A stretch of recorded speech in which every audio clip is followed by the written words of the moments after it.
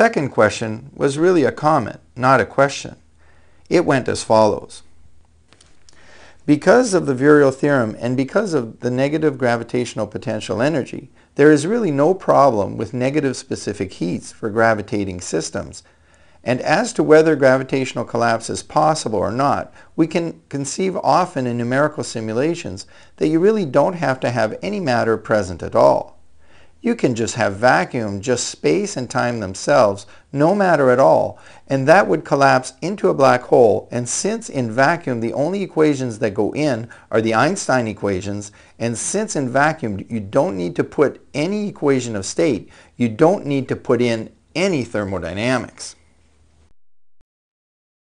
Right, and my point is that maybe physics needs to rethink some of these ideas, because what is happening here with these ideas of making a black hole from nothing or collapsing stars where you're in clear violation of thermodynamics, I think that there are some real problems in physics. We either honor the laws of thermodynamics or we say, hey, pass everybody on the test. Why am I taking the exam?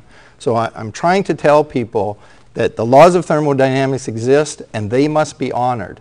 So right now what is happening in physics is that people think that they can create any object from mathematics and say, yeah, this object works. And what I'm trying to say is that these objects do not work.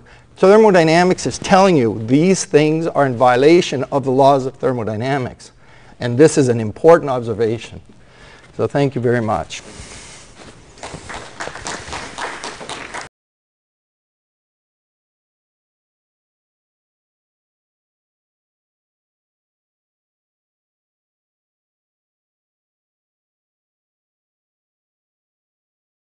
I don't have to show you any stinking badges.